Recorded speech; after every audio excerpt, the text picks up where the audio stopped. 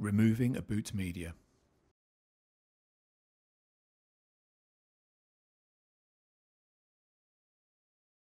Shut down the impaired controller. Refer to the education course for the procedure. Remove the controller module. Refer to the video titled Removing the Controller Module for the Procedure. Open the air duct.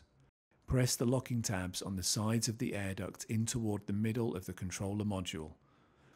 Slide the air duct toward the back of the controller module and then rotate it upward to its completely open position.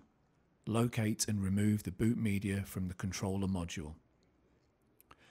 Press the blue button at the end of the boot media until the lip on the boot media clears the blue button. Rotate the boot media up and gently pull it out of the socket.